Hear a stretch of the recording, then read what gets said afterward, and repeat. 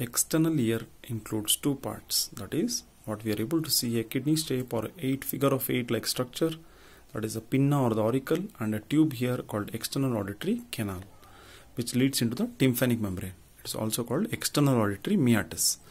Today we are going to deal with the pinna and the parts of the pinna, how to identify the parts.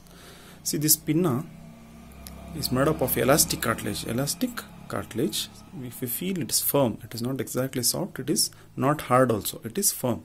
It is made up of elastic cartilage. Proofs here, if I pull and leave, it go back to its position. The lowermost part of the pinna has got a soft tissue. It is a fibrofatty tissue. It is called as a lobule. So people utilize this. Even the ear piercing person knows this. See, he has pierced the ear in the lobule.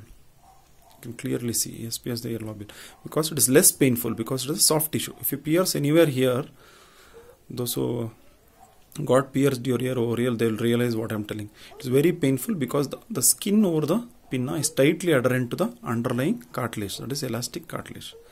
The parts of this pinna includes the following parts. The outermost convex projection over here, it's called as helix. So this portion is the helix. Within the helix we have a depression here called scaphoid fossa. It's like boat-like fossa, so we call it as scaphoid fossa. Within this convexity there is one more convexity, this smaller convexity. This is called antihelix. The upper end of the antihelix has got a Y-like splaying. So within that there is one depression. Can you see that? The triangular depression is called triangular fossa. So here is the helix.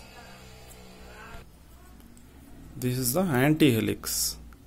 This is a scaphoid fossa. This is a triangular fossa. This helix and antihelix, if I pull it, you can see it's attached to the side of the skull by the portion called as crux of the helix and crux of the antihelix. Whereas here we can see within the antihelix there is a depression. It's called as a concha.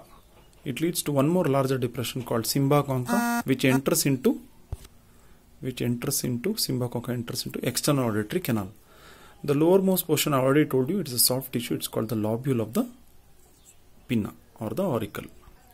Covering the anterior surface of the external auditory canal, there is a triangular projection backwards, and that is called as tragus of the ear. It protects the external auditory canal from anterior, so that no honeybee or anything, any bee should not go and make nest in your external auditory canal. So it's protected by a triangular projection backwards called the tragus. Opposite to the tragus, from the antihelix, there is one more projection. You can see this tiny projection. It's called the antitragus. This portion is antitragus.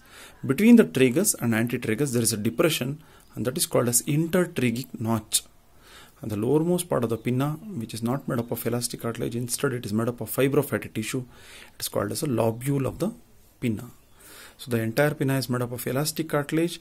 It is molded in such a way that it appears like the main function of this is localization of sound.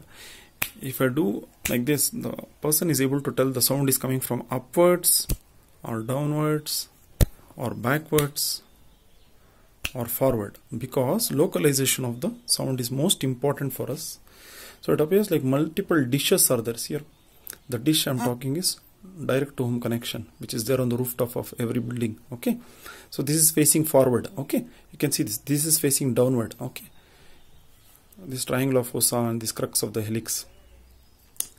This scaphoid fossa is facing forward. Okay, this Cymba concha also forward.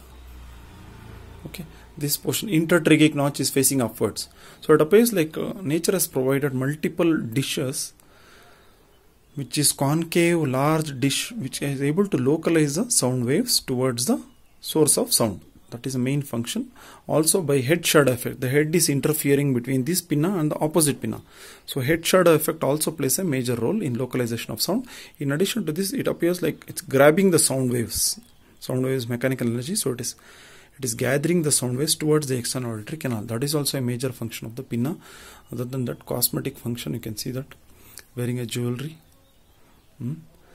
These are the main functions of the pinna: localization of sound waves, gathering the sound waves towards the external auditory canal, and the cosmetic function, and differentiating the sound at the source of sound. So I hope you understood the pinna or the auricle in detail.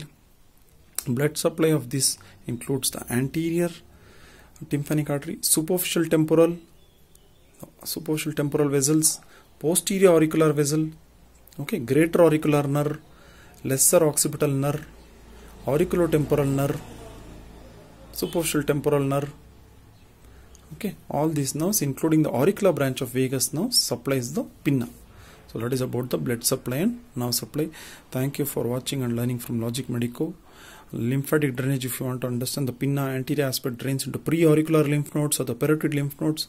The posterior aspect of the pinna drains into the post-auricular lymph node or the mastoid lymph nodes. That is about the lymphatic drainage. Thank you for watching and learning from Logic Medico. If you are new to our channel, kindly subscribe to our channel. Don't forget to press the thumbs up icon if you gain some knowledge from this video. Thank you once again. Share with your friends too.